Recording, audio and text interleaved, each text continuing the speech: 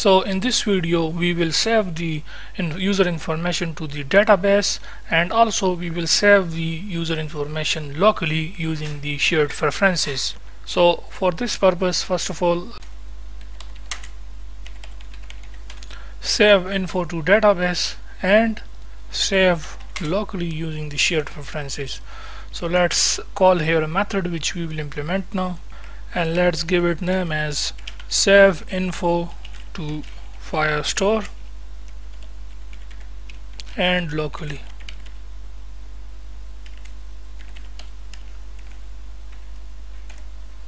And we will pass one thing here as a parameter, which is the current user. So let's implement this. Above here the widget build, we can say save info to Firestore and save locally.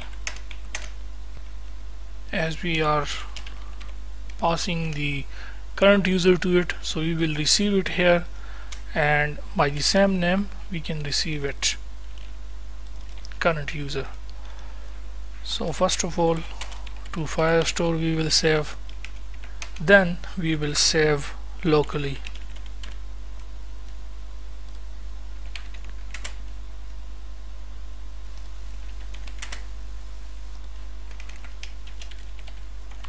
Firebase firestore.instance.collection. Inside the Firestore database, we are going to create a collection by the name users. In the users collection, we will save all the user information. So we can simply say dot collection users dot document, and each user has their own unique ID, with the help of which we can recognize each and every user. And basically that UID comes from the authentication. Okay, when we register our first user, then I will show you the unique ID, the email and every information. Okay, so we can say that current user dot UID. Okay, so using that specific unique ID, we can recognize each and every user in this app who are using this dot set, and we can set our data.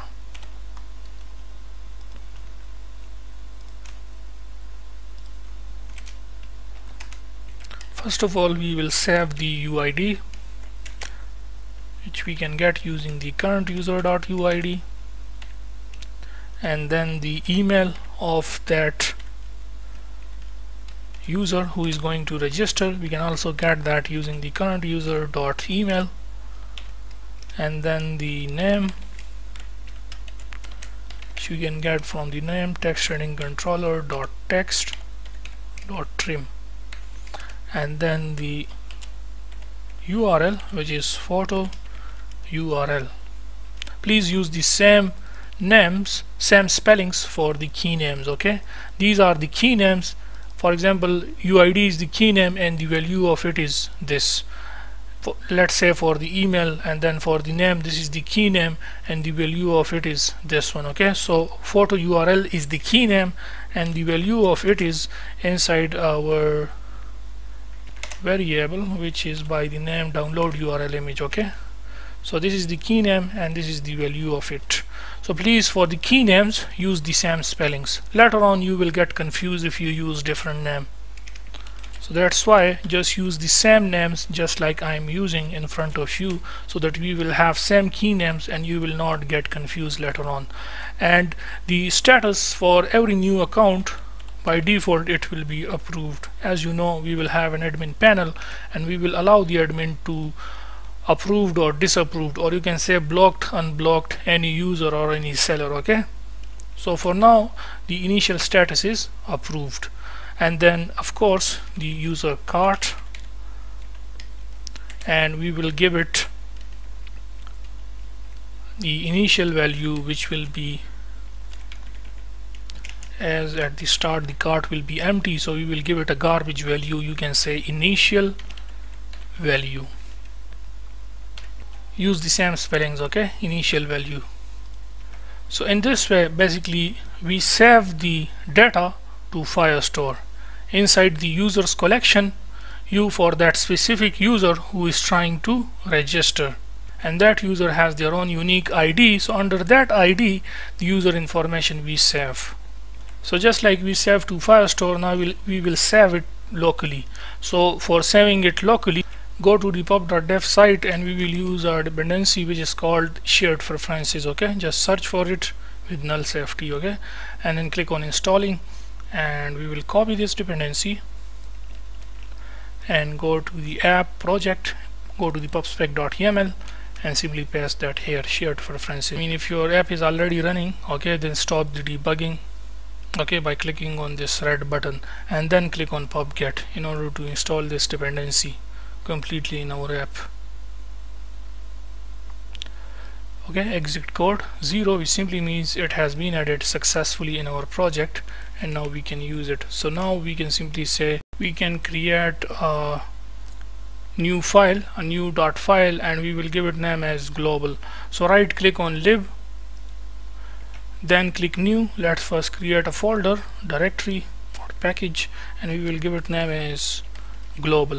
Okay, so new folder by the name global has been created. Then right click on global, new, and then .file, and let's create global. Okay, global. So global .file has been created. Now here basically we will define or initialize all our global variables that we will use in our this project. For example, for now we will define an instance of the shared preferences here, and we can give it name as shared preferences, just like this. Okay, and we will initialize that on our main dot. Here we can say shared preferences equals to wait shared preferences dot get instance. So yeah, that's it, and now we can simply use it. So we can say shared preferences equals to, let's make this method asynchronous because we have to wait that shared preferences get initialized. So shared preferences dot get instance, and then we can simply start saving data locally. So we can say wait shared preferences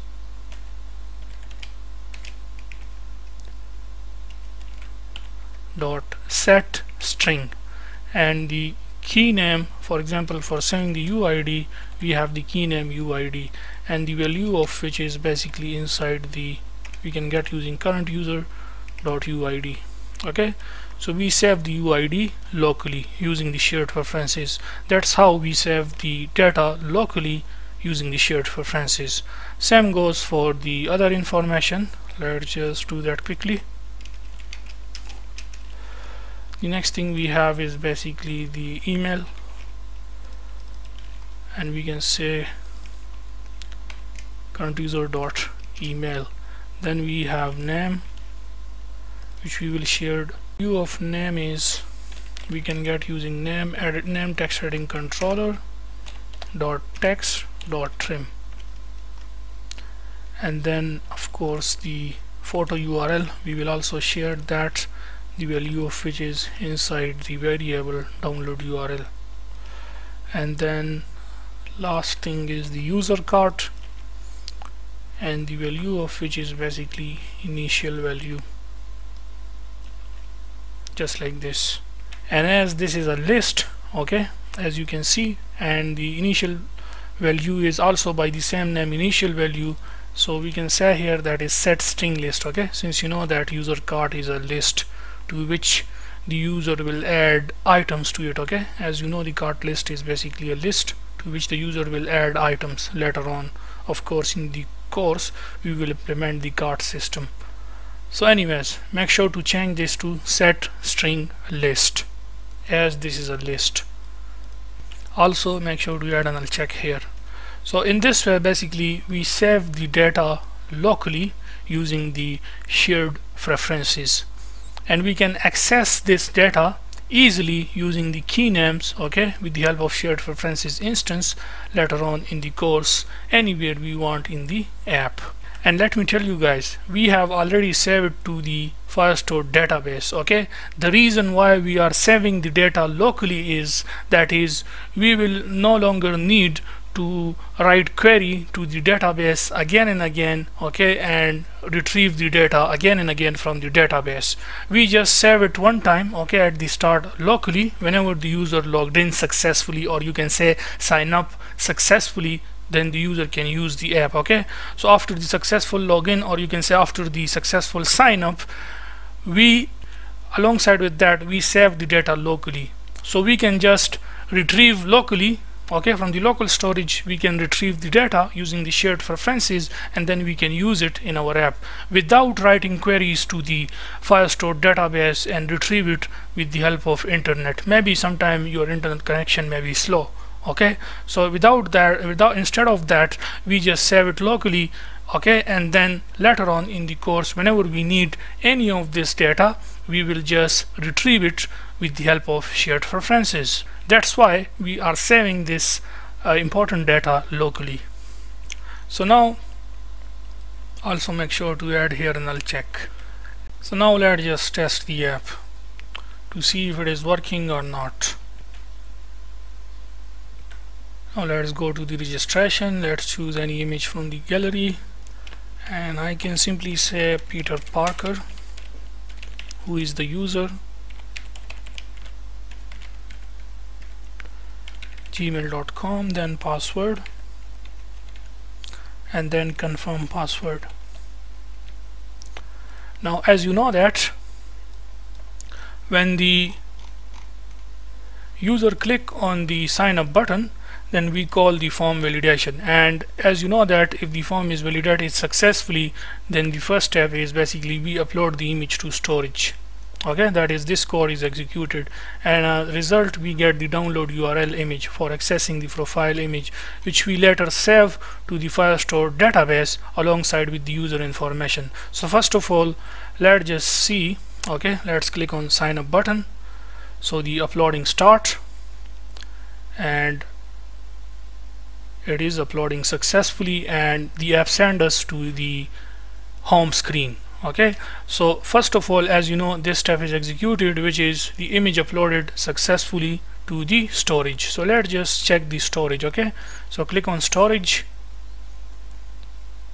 You see that user images folder has been created. Okay, and inside the user images folder we have an image by this unique file name, okay, which is basically the time. And then I already explained this code, that is the image is uploaded successfully inside the user images folder in the Firebase storage, and this is the image which is just uploaded. And now after that, what we did is the second step was save the user info to Firestore database, which is basically this method. So first of all, we authenticate the user, that is create user with email and password using the Firebase authentication. So if you go to the authentication, then our first user, whose name is peter@gmail.com, basically this is the email, and this is the user UID. So it has been created successfully, and then after it, which simply means that this dot then executed, okay, which is in case of successful, this one executed while it skip any error, because there are no error record, so that's why this one get skipped while this one executed.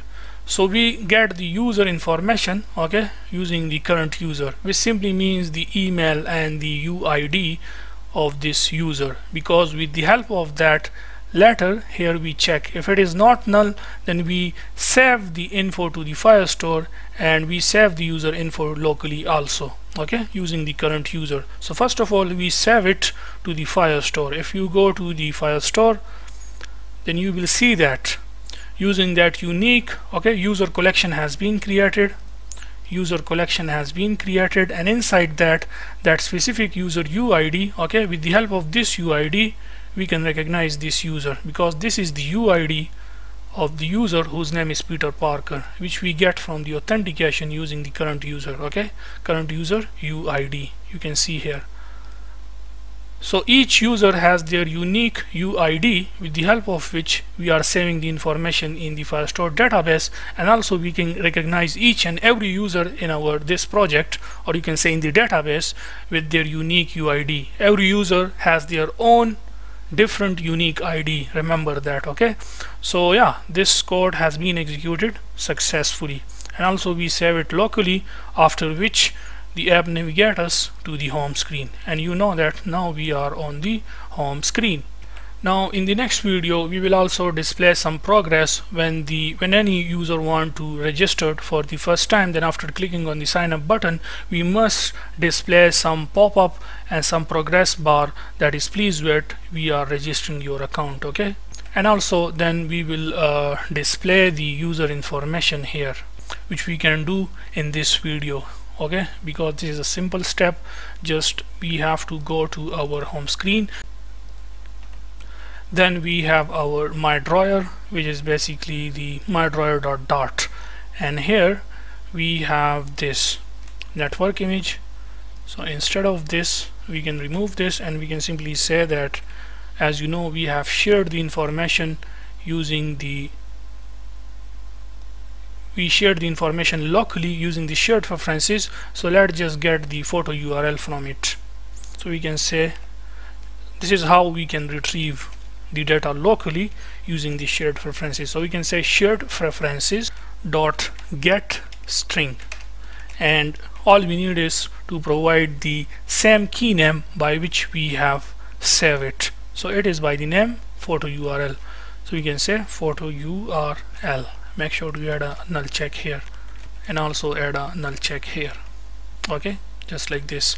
In the same way we can display the username. So just remove this and paste that here, and the key name, we have saved the username by the key name name, so we will also get the string by the same key name, which is name.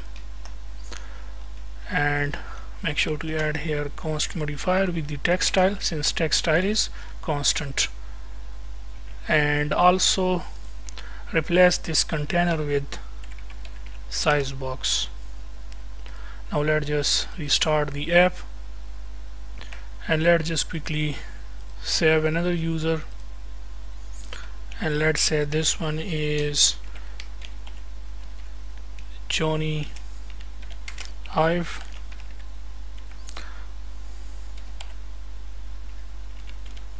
Johnny@gmail.com, and then password, of course, and let's sign up.